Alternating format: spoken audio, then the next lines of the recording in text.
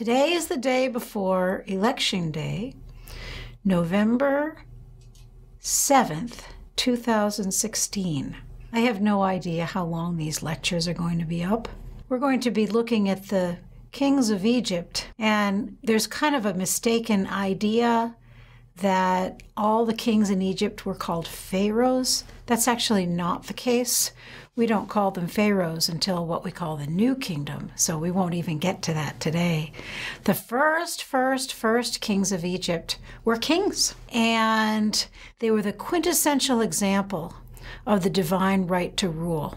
So it's rather fitting that it's the day before Election Day now, because these kings sought to preserve their memory and their dynasty for all eternity. And the earliest ones we're going to be looking at are somewhere around 2800 BCE or before Common Era or so. So I leave it to you, oh, listener. We are remembering and speaking of these kings 5,000 years later, and it doesn't appear that their artwork or their statues are going to disintegrate anytime soon. I wonder how long the memory of the turmoil that's happening in history on this day that I'm recording in digital form for you as a superimposition, if you will, to a subject matter that's much, much older, but in many ways parallel, will last. Will someone be listening to this in 10 years? Or will it all just be deleted in 6 months? I don't know. I speak to you. I have no idea. I may never meet you or see you. But I speak of these things that are ancient and ideals that are as old as humanity.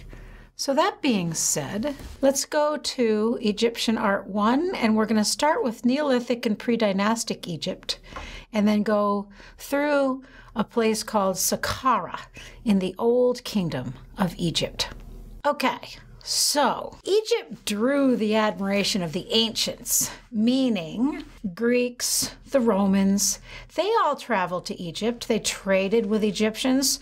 Probably the Minoans did. You haven't seen the Minoan culture yet. You haven't seen the culture of the Caribbean yet.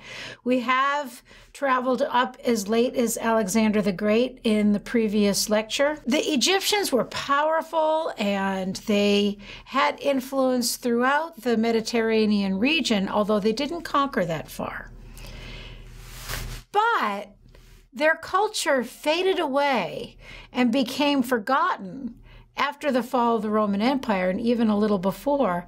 And it remained somewhat forgotten until the 18th century, at which time we had the rise of science and the age of the Enlightenment. And so 18th century scholars in the age of the Enlightenment, at the birth of science, at which time science was a time of cataloging. It was a time when Descartes wrote the dictionary, and we had Linnaeus. We had this idea of counting, this idea of categorizing. And so when armies traveled, which Napoleon, of course, did travel to Egypt, they went with the army, and they discovered lots of ancient monuments buried. And they discovered the first tombs, they discovered sculptures, and they discovered the Rosetta Stone, which meant that they could discover hieroglyphics. And so because they had something specific to study, it became a field of study. Now, the Egyptians invented their own calendar, and that was because they needed to establish a chronological sequence of time. We've looked at Stonehenge, and if you recall, Stonehenge is like a big calendar, right? And we talk about the difference between an early culture that is a hunter-gatherer culture that might follow the cycles of the moon, and then maybe later they're following the cycles of the sun. And so for the Egyptians, it's a little bit different. They're following the cycle of the Nile. They're following the fact that the Nile rises and floods and then fades away at different times of the year. And their agriculture is deeply dependent on this. So unlike the ancient Near East and that fertile crescent that's between the Tigris and the Euphrates River in which, as you recall, they're dependent on irrigation. The Egyptians actually work with the rise and flow of the Nile, and they develop some irrigation systems too, but it's heavily dependent on the soil that's deposited each year. So their new year begins when the Nile begins to rise. And as you're probably already surmising, this isn't necessarily completely regular. It might not always be exactly the same time of year. And so they needed to find a little bit more reliable system. Their solution was to find the rising of the star Sirius. And the Egyptians called Sirius Sothis, who was a goddess who always appears in the sky on our calendar, July 17th, which is a Roman calendar. And that was pretty much always right around the time of the rising of the Nile. So that became the beginning of their new year. So the Egyptians had 3 seasons, not 4, and there were 4 months in each season and 30 days in each month. So they actually had 365 days in their year too. Isn't this interesting? All these cultures that end up with 365 days. They added in 5 extra ones for religious observance. So here's an overview, and ancient Egypt goes over a long time. So it's divided into several sections. So you'll sort of see this overview again. The first lecture that I'm doing right now covers Neolithic and pre-dynastic Egypt. And then the early dynastic Egypt, we start looking at some symbols and the palette of Narmer, representation of the human figure. So all of that is before the actual establishment of the dynasties and their funerary architecture, which begins with the Old Kingdom, sculpture, and tomb decoration. You've already discovered about me that I love maps. So here's a big map. This is the big picture of where we are. There's Spain way over here. Here's the Mediterranean Sea. Here's the ancient Near East where we were. Here's Great Britain, Stonehenge is up here. And the Lascaux Cave is over here. Altamira Cave is up here. Here's the Tigris and Euphrates River. Here's the Babylon, Uruk, and Ur, where we just were. And Persepolis is over here. The Red Sea is here. And here is the Nile River. And the ancient Egypt that we're going to look at is in this little tiny section of the Nile. And Egypt itself, of course, is much bigger than that. You know, it goes down below where my cursor's going. Look down by where the Red Sea is, and you can see Thebes. And this really, if you look at a whole map of the world, it gets even smaller. Egypt is in the top of Africa. Now here's Africa. So here's little tiny Nile. Well, not so little tiny, really, but compared to all of Africa, it's little. It's the longest river in the world. And Egypt is this little box right here. The Nile runs through Egypt and all the way through Sudan and all the way here. It originates in Lake Victoria. Here's a little bit bigger map of it that you can see. In prehistoric times, it was very hot. It was very humid. There was lots of forests, steppe land, and oases. But the climate changed. And so now we're talking pre-dynastic, Neolithic, before Egyptian history, this long, long period of prehistoric times in which there's this slow climactic change. I love to say this, climate change isn't new to the 21st century. Climate change is as old as humanity. And there was climate change there. Now there's desert, then there were forests, steppe land, oases. And so as the climate changed, people migrated out of the areas in the desert that used to be fertile, and they settled all along the banks of the Nile. So they moved out of, the other parts of Africa and went where the water was, of course. So the Nile flows, and it's kind of a opposite backward idea, because when we look at a map, we see the top of the map, but the Nile is actually flowing from the bottom of the map to the top of the map. So we call the part at the top of the map Lower Egypt, because that's the end of the Nile where the Nile Delta is, where it flows out into the Mediterranean. And every year it rises in July, right around that July 17th date that we just talked about, and the land just gets filled with water, this huge flood, which leaves all this mud that's come all that way, all those thousands of miles down from the heart of Africa. And then once those flood waters recede, they sow their crops and then they have the harvest. This slide talks about the Nile, and the Nile is actually, it's two rivers. There's the White Nile that forms up in Lake Victoria, and then the Blue Nile rises over here in the mountains of Ethiopia. And then north of Khartoum, it enters ancient Nubia. This is where the desert begins. And at 6 points, it passes over outcrops of rock, which are known as the cataracts. And at the northernmost cataract, the Nile enters Lower Egypt at Aswan, and there's a dam there now. In about 3,150 years before Common Era, King Menes united Upper Egypt, which again is the south, from Nubia down to around here, with Lower Egypt, which is in the north. So we're still, this is just the cusp, so we're still in pre-dynastic Egypt now. Their god, their Nile god, was named Hapi.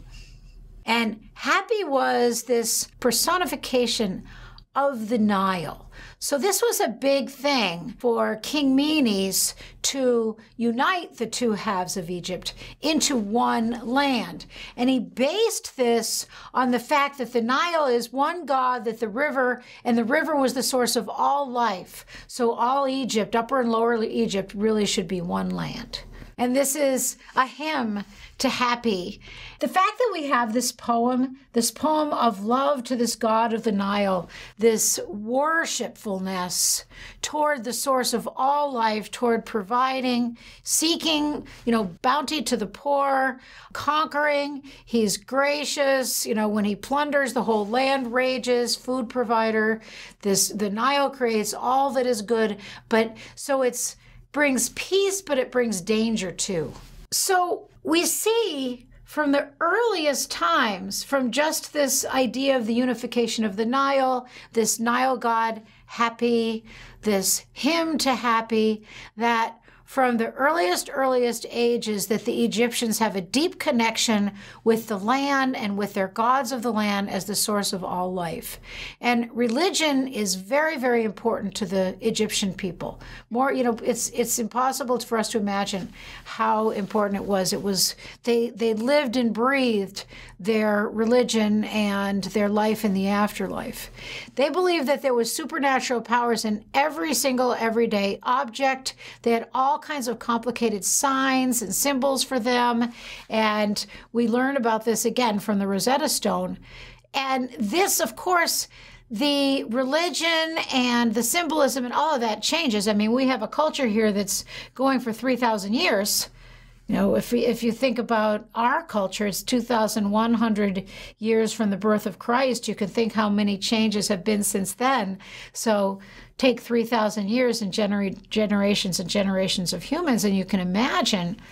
But certain things remain the same. And one is that animals remain very important. Animals end up being represented as deities who act as intermediaries. It's really obvious that the Egyptians saw, as they saw the process of growth and decay, it created this construction of life after death. They saw the Nile as that dividing line between the east and the west, between the rising and the setting sun, between the living and the dead. So they believed that the land of the dead must be where the setting sun sinks. But they imagined a whole underworld underneath the Nile that was exactly like the land above the Nile.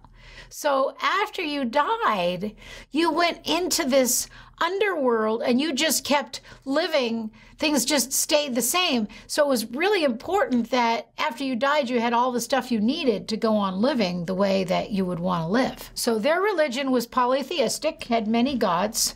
They could appear in both human and animal form or a combination, and often their rulers were gods, depending on the periods of time during the Egyptian history.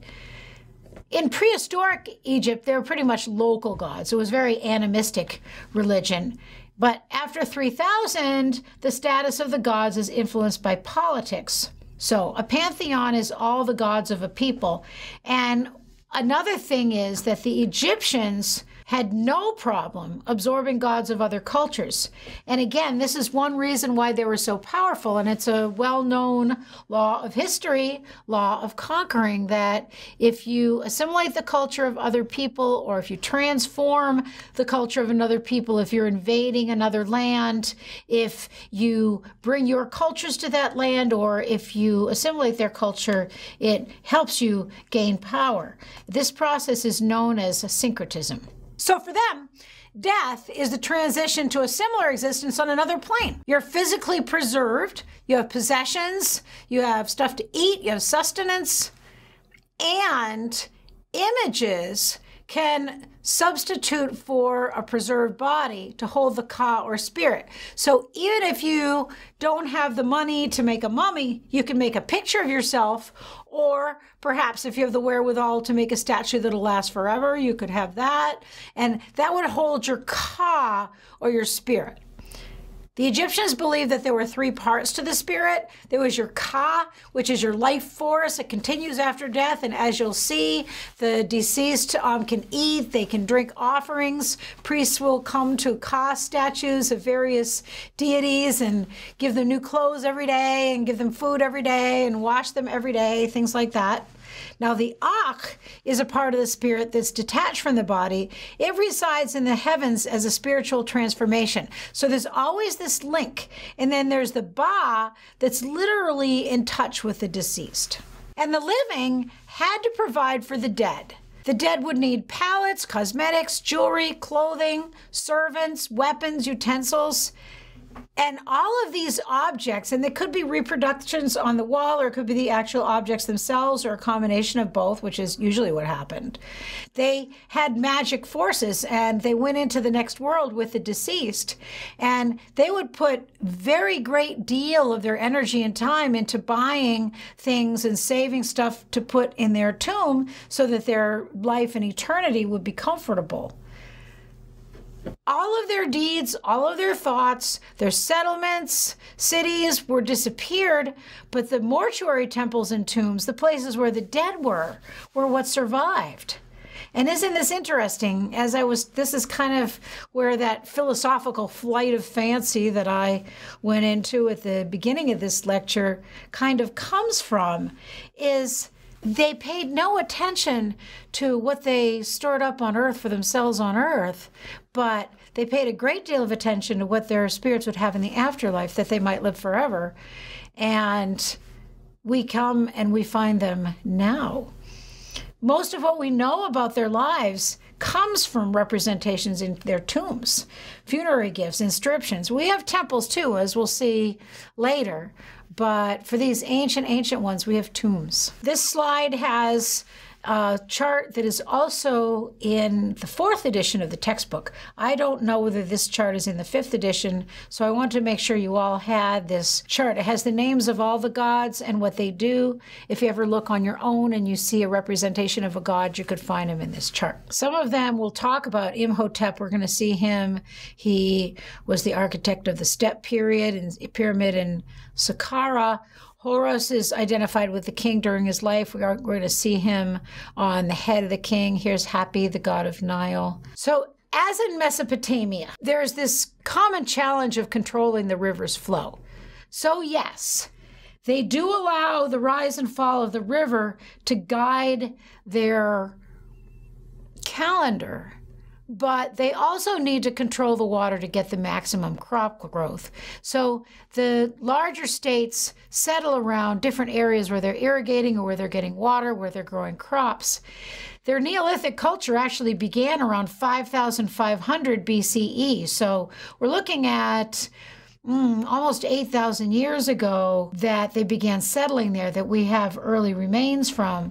By 3,500, they've built larger states. So we call the pre-dynastic period. Neolithic culture begins in 5,500, and so 1,500 years later, we do start having larger states. So the pre-dynastic period goes from 3,500 to 3,100, which is this transitional period, this new dimension of leadership, and rulers start claiming divine powers. So that's what's important about this. Now, one other point that this slide is expressing is the fact that subjects expected their rulers to be able to control the natural environment as well as the political environment. So even though we really haven't started dynastic Egypt yet, we're already setting ourselves up for some interesting problems. This is an image of a jar. It's from 3,500 to 3,400, so it's right around the cusp between the Neolithic and the pre-dynastic age. The first settled communities are sort of joining together, and there's this very powerful political authority. And the imagery on this jar, you can see this boat. It's got 2 cabins and 2 oars, and a fertility goddess on the top of the left cabin. She's larger. She's got triangular shapes. She's got her arms extended over her head. And as we've discussed, the Nile's associated with fertility. So this is an early image of the way that Egyptian people are thinking about this. Most of the surviving art that we have from this pre-dynastic period is ceramic figures, pottery, reliefs, and this is from a place called Hierakonpolis in the Upper Kingdom. It was a mud brick town about 100 acres big. If you look at the little zigzags, you can see the water of the Nile, and then there's a boat floating and vertical strokes sort of showing the motion of the oars. As I've stated, the actual Egyptian history begins with the unification of the kingdom by Menes around 2950 BCE, so about 500 years after that little jar we just looked at was made. I know I keep saying this, but it's very important that you kind of try to constantly remind yourself about the long spans of time between these different images that we're seeing, just the span of time that this culture is growing over and how many generations it encompasses. There's basically 2 Egypts. There's Upper Egypt, where the river valley is only a few miles wide. And there's barren mountains, very mountainous, very like cliffs on both sides. There's some cataracts. But then Lower Egypt in the delta, the river's very broad. It's very flat and sandy. So, of course, they lived a little bit different way. There's geographical differences, just means they have different kinds of houses and things like that. So there's 2 sets of symbols for Upper and Lower Egypt. And your textbook has a really good illustration and explanation of these different symbols, and I'm going to unpack a few of them in the next few slides. So we're going to spend a little time looking at this object. It's called the Narmer palette. If you look at this list of dynasties, this is a list we use today. And so the Narmer palette, when from the time of Menes consolidation, is named after this first king named Narmer. So Narmer is dynasty 1, and he ruled around 3100 BCE. So modern scholars say we have the pre-dynastic period, which we just looked at, and then early dynastic, which begins with Narmer and the few kings before the Old Kingdom. Then we have the Old Kingdom, the Middle Kingdom, and the New Kingdom. And then last, we have the late dynastic period. So here is the palette of Narmer. And what is this thing? Okay, because we think of a palette as the thing we can mix paint on, which is actually what this is. If you see the little circle between those 2 serpopards, which are snake-headed leopards, that is a place where they would mix eye paint. So that's what the function of this object is. And the image on this side of the palette is a picture of Narmer. And this palette is made out of mudstone or shale. And the carving is what's called low relief. So if you recall, low relief is just very, very lightly etched out. So the figures are just raised up a little bit. And his name is on both sides in a little tiny square at the top.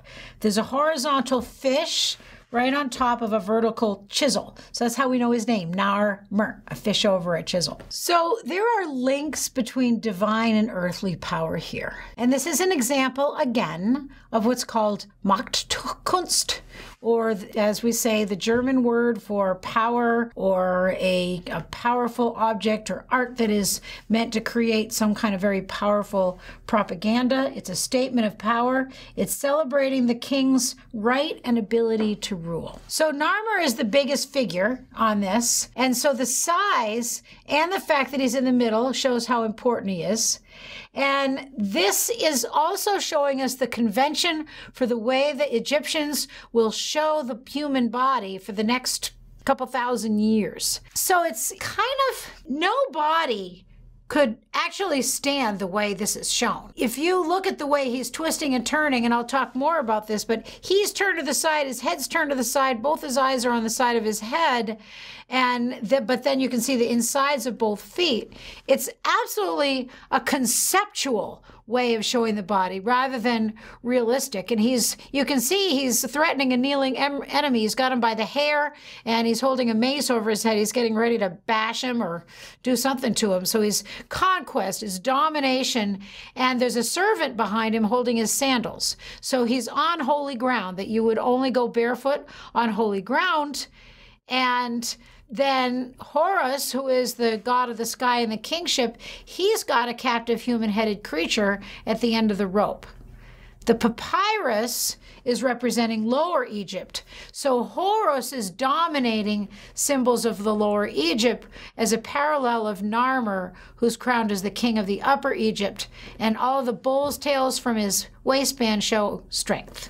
And there's many other symbols there too. And so on the other side, Narmer's shown at the top, and again, he's the biggest figure, and he's wearing the red crown of Lower Egypt. So this palette shows him wearing the white crown of Upper Egypt and the red crown of Lower Egypt on each side. And here he's marching behind the minister of state, and 4 men carrying standards, and then all of his conquered enemies are there. You can see them on the right-hand side. And many scholars think that the 2 surface parts, which are surrounding the place where the eye paint would be mixed, are showing the unification of Egypt. Now, the Egyptians had what's called a canon of proportion. And you'll see this again in Greek art. A canon of proportion is a conceptual approach to the human figure. It's a slightly abstract way of showing the human figure by a certain set of rules for a specific reason. And the thing it shows about the Egyptians, the fact that they have this canon of proportions, shows that they are conceptual thinkers.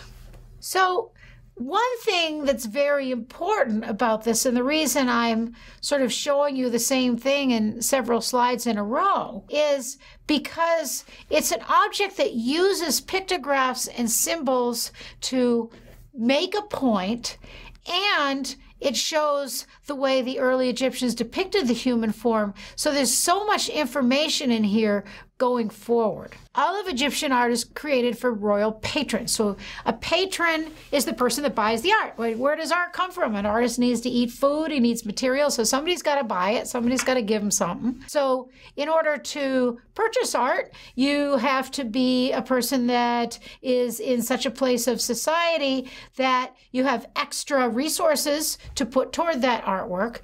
And as we've already seen in this lecture, we know how important an image of ourselves is going to be in the afterlife, because we're going to need our servants, we're going to need our Ka image, we're going to need a place for the Ka to reside, we're going to need everything else that we have in life. So it's important that this is very rigidly defined so that the spirits can understand where and who we are. So they use what's called a memory imaged to show each body part in a characteristic way. It's like a map, if you will. And do this at home. You look at this picture and try to stand the way this person is standing, and then you could maybe play that song by the Bandles, Walk Like an Egyptian. But you know, they probably looked at this picture and went, oh my goodness. But you can't do it, because if you look at the way the shoulders are turned and the hips are turning, but yet the legs, see the way the knee is in profile? And then we have the inside of the back foot, and we also have the inside of the front foot. So they would have had to take the foot right off the leg and turn it around and stick it there. And here's the profile, but the whole eye is on the profile. And if you ever look at a profile of a person, you know that you wouldn't see the entire eye. That would mean the whole eye would have to be on the side of your face. This is because eyes are the most expressive when seen from the front. So the figure is looking right out at the viewer by having this eye placed here. And these are very prescribed ratios. If you superimpose a grid over any of them, you'll find that they do them all the same for the next several thousand years. And this image, you're going to see this again later in the tomb of Saqqara, but it's a low relief of sculptors at work, and you can clearly see the insteps, the canon of proportions, the size of the shoulders, the twisting and turning of each. Even this guy here, you know, they're creating this walking figure. You can see they've got their chisels in their hands, but they're standing in this posture.